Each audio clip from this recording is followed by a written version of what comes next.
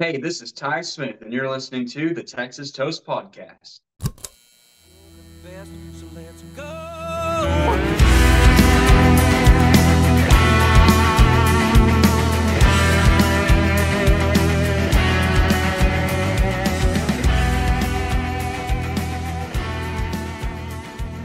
Cheers, everyone, and welcome to the Texas Toast Podcast with Miss Helen. And I'm going to introduce you. If you don't already know, you're going to get to know a talent that we have just blowing up in our Texas country, red dirt country music and our charts. And Ty Smith, welcome to the Texas Toast Podcast. Hey, thank you guys for having me. Well, so excited to have you. And let's just get to know a little bit about you. You come from roots, like where you grew up is roots of red dirt music. So let's talk about you. Growing up, you're still growing up, but Oklahoma is home. Is Oklahoma still your home? Yes, ma'am. We have born and raised pretty much. My whole family's lived here their whole lives, so it's been really cool to kind of grow up with traditional roots. And I'm sure you were in the backyard, well, kind of growing up in the backyard, the same red dirt area as so many Yeah. great musicians that have come out of that state in your area. So what was it like for you finding music and finding that you had that talent and that ability in you at just such a young age? It's been a real big eye opener to watch and grow up seeing these guys play music and figure out that I can also do what they're doing. It's really cool. So you haven't really been playing that long. I mean, so in case people don't know, Ty, basically you're still in high school. Ty's very young. You're 15 now. But man, the first time I previewed your music when I got the radio release, your first radio release over from Jen, your radio promoter, I had to look 2 times because I listened to the music and I was like, "This is typo. This is a typo." And I don't want to sound like an idiot. And then when we did Texas on Tap and premiered your first radio single, I was like, "What are you talking about? He's 14 years old." So you are just so gifted. So you wrote your first song like how many years ago? Just a few years ago? It's been a couple of years, yeah. And that was Wonderland. Yeah, that was my first one. Okay, and so Wonderland we just discussed it's fresh out going for ads to radio. So I was so intrigued with that song. I had listened to it over and over and over because you have that talent of storytelling in your songwriting. So Yeah. I want to hear the whole shebang story about that single.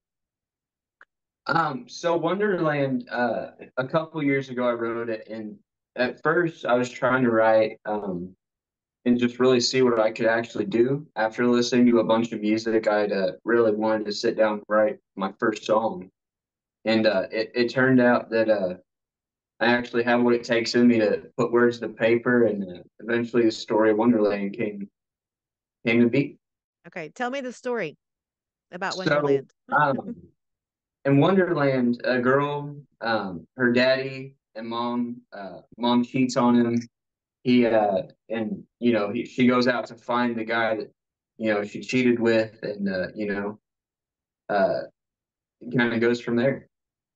Yeah, it does. But I love that I'm trying to reach back into my memory from last week when we talked about it. What did you refer to him as in the kind of towards the end of that? A bad tattoo or bad That's it. That's attitude it. tattooed. Yeah, Yes, that was the one I was looking for. I'm running my songs together, but we probably could run some of that together. But anyway, but yeah, I was just in amazement of how articulate the wording and the songwriting and then your voice. Your voice is just so deep and it's so amazing. thank you. So Wonderland's out to radio and it's out to streaming also, right? Yes, ma'am. I think your downloads have been pretty good on that. Your charting's going to be good, I'm sure, but I'm sure your downloads have been good also. Yeah, we've been very fortunate to have all the support we've had so far. We've It's been really cool to see our fan base grow and really see the impact my music has on people's lives. Okay.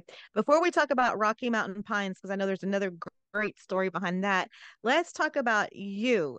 And I noticed that on some of your bio stuff and some of the press media stuff that I got, tell me about this whole billiard thing and touring doing billiards.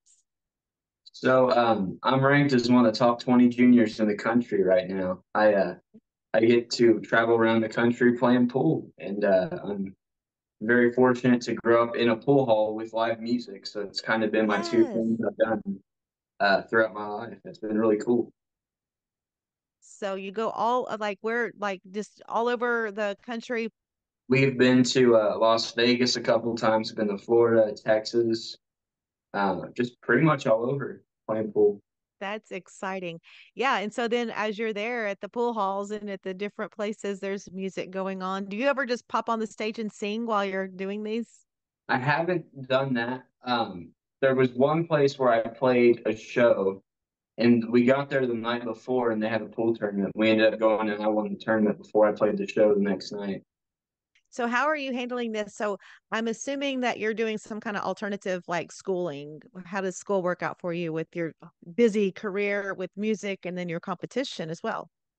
It's been really good. So ever since COVID, I went to virtual learning and kind of stuck with it because I realized Hmm. if I want to go out and pursue my dreams and do what I want to do for the rest of my life, that's not really possible to do it while in school.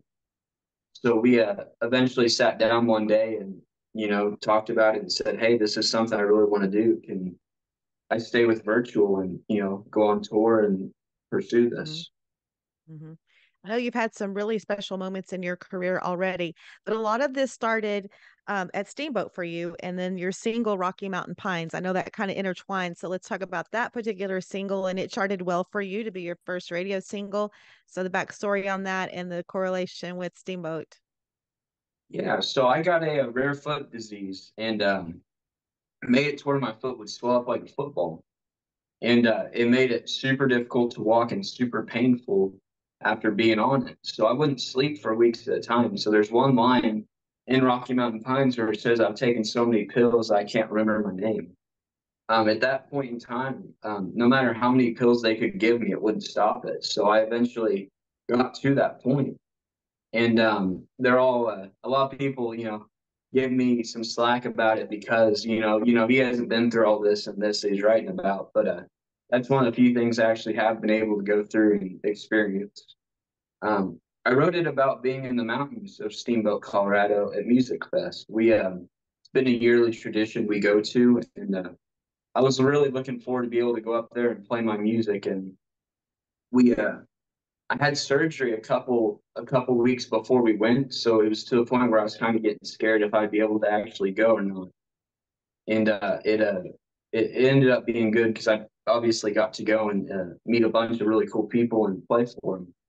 But Rocky Mountain Pines was kind of my way of saying I just want to be up there in the mountains. I want to be away from all this. I just want to get away and do what I love. Mhm. So tell me about some of your encouragers and as you're progressing with this music career, who has really, really, been by your side and mentored you and just gave you advice and helped you out. And it's been cool because I've had a ton of people I've looked up to my whole life reach out wanting to help. But one of the guys is BJ Barnum. He's been there through everything we've ever needed and helped with advice and stuff. But he's probably one of the main ones I've always really looked up to.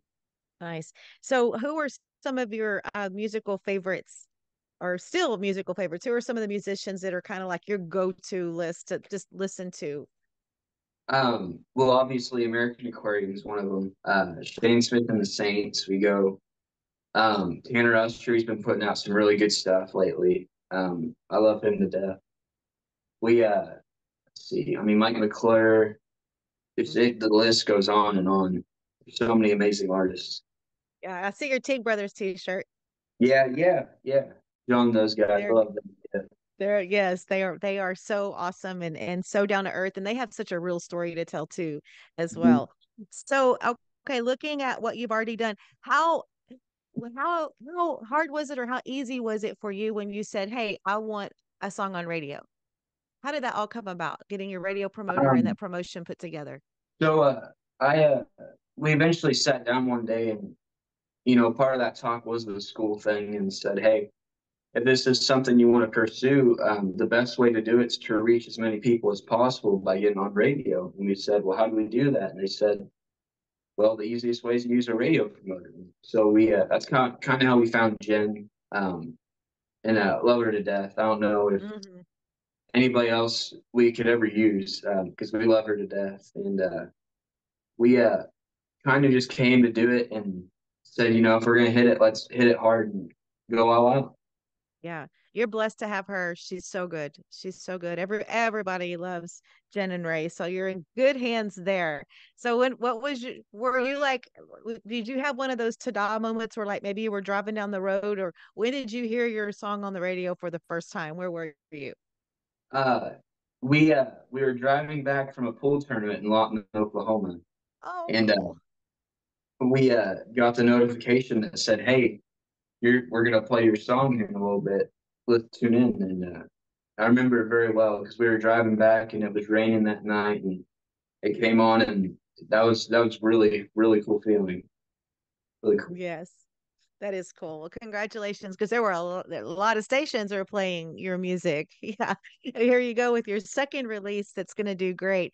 So, what do you have coming as far as musical projects and plans coming up for going in the studio or album releases or just dropping singles like it's very popular these days? Within the next couple months, we're hopefully looking at putting out a new single. It has already been recorded. We're going back in the studio, I believe, next month or the next after, to put out record a full album, and just keep putting out new stuff. And we love putting out new stuff because it brings a new brings a new story and chapter to our music, and I think that's a big part of it. We got some really big shows coming up that we are super excited about. I mean, just keep up and keep update on this, and you'll see them. Promise you. That's exciting. That's really exciting. Yeah, and so talking about your music and going in and recording some new stuff because I'm trying to put I guess we got to get some more music from you so we can figure out exactly. I mean, like you're kind of got the old school, you have that definite red dirt kind of sound, but like when you look at Rocky Mountain Pines and Wonderland, you just have like these two different types of stories in Yeah. both of those in those songs. So that's what's going to be so exciting to watch, Ty, with you is what's coming out next. And like you said, what you're going to deliver in the next chapter. I'm super excited about it. We we've been very very excited about some of the new stuff coming because I feel like the genre we play is very open. There's so much Yes, that can be done with it. It's not very restrictive to one thing or another. that's exactly right. That's the beauty of it. Yeah. Awesome. All right. Well, we wish you the best of luck, and I'm sure you will be probably coming on this podcast again. We're going to let you get some more music out there. In the meantime, we're going to be following you, and everybody get to know Ty Smith because you're one of our new faces. You're coming. You're going to bring it. I have no doubt. Thank you guys so much. We appreciate y'all. Well, appreciate you too, and we'll be following you. Thank you so much, Ty Smith.